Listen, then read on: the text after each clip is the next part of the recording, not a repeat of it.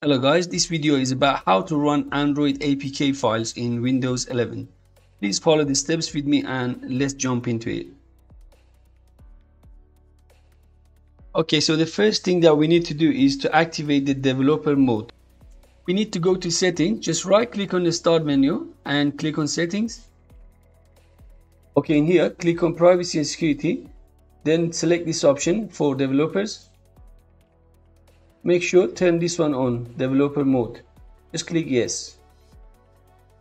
And then after that click on time and language, and on the top says date and time, select this one. We need to change the time zone to US time. Just any time that you have, any country time you have in here, just change it to US time. And then go back to the language and region, click on this one. And in here change the language to United States. So if it's not listed in here, just click on add language and look for United States in here and install it. In here we also need to change country and regional format to United States for both of them. Okay, the next thing that we need to do, open up control panel. Just go to search and type control panel. Open it up. Here click on programs. And under programs and features, select turn Windows features on or off. In here we need to activate virtual machine platform and Windows hypervisor platform. Also you need to activate this one, Windows Subsystem for Linux. And then click OK and wait for this process to complete. And once it's done, then don't restart it for now. Open up the task manager. So we can just go to search and type task manager. There you go, and open it up. On the top select performance, then click on CPU. And in here is showing virtualization enabled. If yours showing disabled, then you need to access your computer BIOS to enable the virtualization. So if it's showing enabled, then you can restart your computer. But once the restart has been done, then we need to go to this website and download Windows Subsystem for Android with Amazon App Store.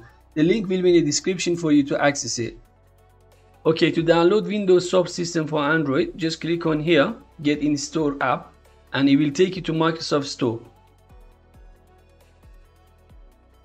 And then in here, just click on install and wait for install to complete. And then also we need to download this one, WSA Pacman, the .exe file. This one, just click on it and download it. This website link will be in the description as well. So once it's downloaded, then open it up. Click on next, next again, and then install. Then finish. Now we need to search for Windows Subsystem for Android and then just open it up. Click on developer and we need to turn the developer mode on.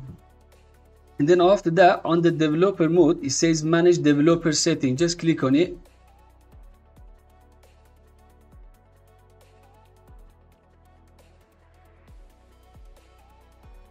You will get this Windows security. Just click on allow access. And then after that, go back to manage developer settings again. In here, make sure the USB debugging is turned on. So now just close this one and I'm just going to open the Pacman. Just go to search and type in the WSA Pacman and open it up. And if this one is turned off, you can just turn it on. So the Pacman is going to allow us to sideload APK apps onto our Windows 11 device.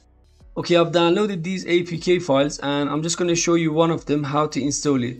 So I'm just going to open up this WhatsApp Messenger. And as you can see, it says install. So just click on install. Select this one to create a desktop shortcut as well. And just click on open app. And there you go, you can see WhatsApp on my desktop. I'm just going to open it up. Okay, so you can see an APK app is running on Windows 11. If there was any problems, then you can let me know in the video comments. Thanks for watching. Hope this video was useful. Please don't forget to like, share and subscribe for more videos.